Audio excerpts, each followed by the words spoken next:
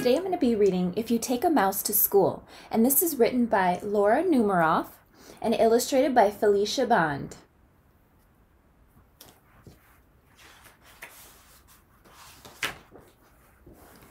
If you take a mouse to school. If you take a mouse to school, he'll ask you for your lunchbox. When you give him your lunchbox, he'll want a sandwich and a snack for later. Then he'll need a notebook and some pencils. He'll probably want to share your backpack too. When you get to school, he'll put his things in your locker and take a look around.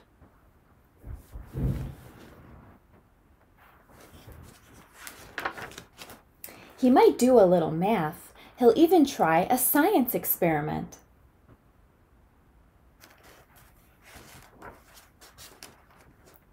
Then he'll need to wash up.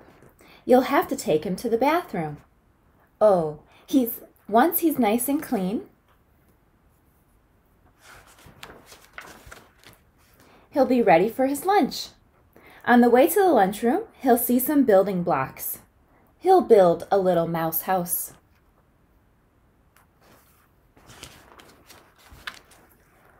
And make some furniture out of clay. Then he'll need some books for his bookshelf. He'll start by writing one of his own, so he'll need a lot of paper.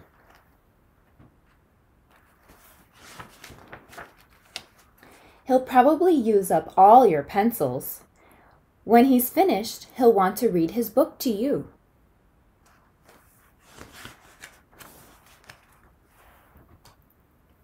Then he'll want to take it home, so he'll put it in your lunchbox and tuck it in a safe place. When the bell rings, he'll run out to wait for the bus.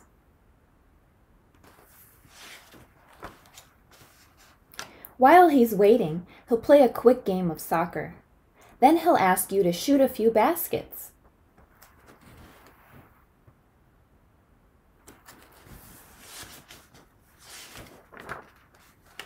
And do a little skateboarding.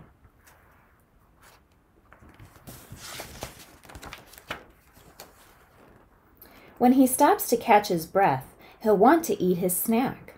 So he'll ask you for your lunchbox. And chances are, if he asks you for your lunchbox, you'll have to take him